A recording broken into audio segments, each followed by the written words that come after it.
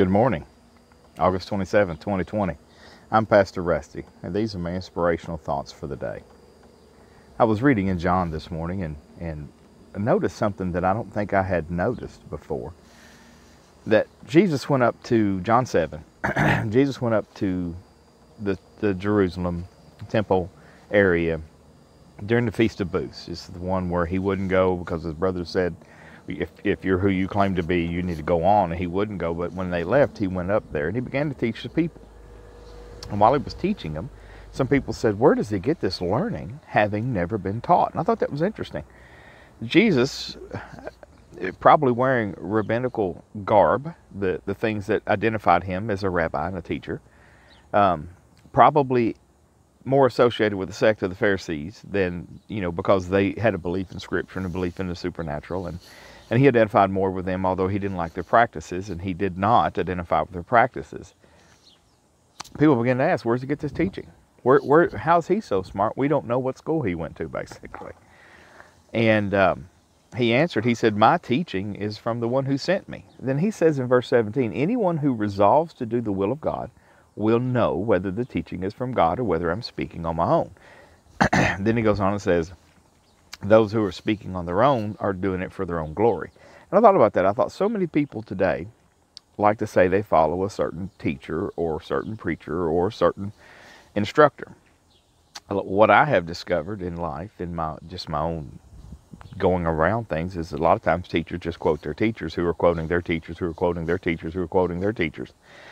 So we're studying what the teachers have to say rather than the text themselves. Well, in Jesus' day, that was a big deal. That's what they had. They had all these rules and things that they went by that were just handed down teachings to explain the text, rather than just living according to the text. I like what he says. Anyone who resolves to do, see, the resolve is to do the will of God, not to know, not to have more enlightenment. You think about it, you all back to the Garden of Eden, the knowledge of the tree of the knowledge of good and evil. It's men and humans are driven for knowledge, more knowledge, more knowledge, more knowledge. YouTube, Google, we want more knowledge, It's amazing how you can just bring up anything arbitrary that maybe you have studied and somebody's watched a YouTube video on it and can correct you. It's funny to me that we use these things that are not vetted to compare knowledge or to look like we know more than we do. It seems to me the people that know a lot do a lot.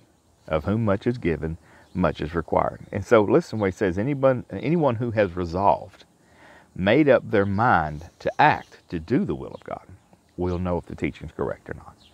We have so many people that follow after some sort of novel teaching, some sort of, there's numbers in a, I watched a guy the other day, talks about the first word of the Bible, Hebrew is Bereshit, and how that, if you take the numbers and the symbols, equals up to basically Jesus is coming. So, hey, the Bible's true.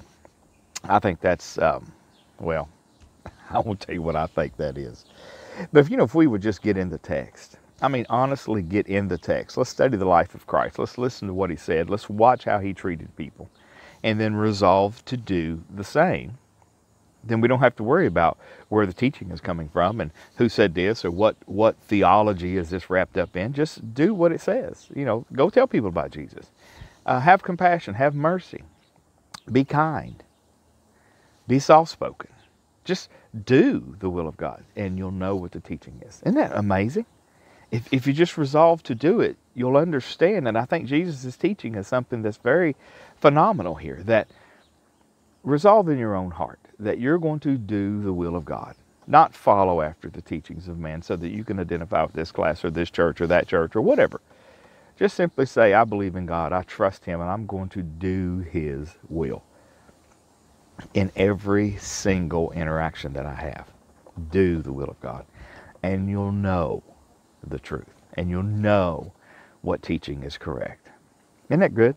Because you don't have to have the theological degree. You don't have to have all these other things. If you would just take and read the red and then practice it in your life, then you're going to know, because God's going to speak into your very being the things that are truth. That's something we can do today. You can do this today. Remember, this is the day the Lord hath made. Rejoice, be glad in it, prepare for the wet weather that's coming, and just celebrate that you're not on the coast. Remember those that are on the coast that have been hurt, have lost things due to Hurricane Laura. Pray for those that are in need. Pray for the peace of our country. Pray for an opportunity to show Christ to somebody else today. I'll talk to you later.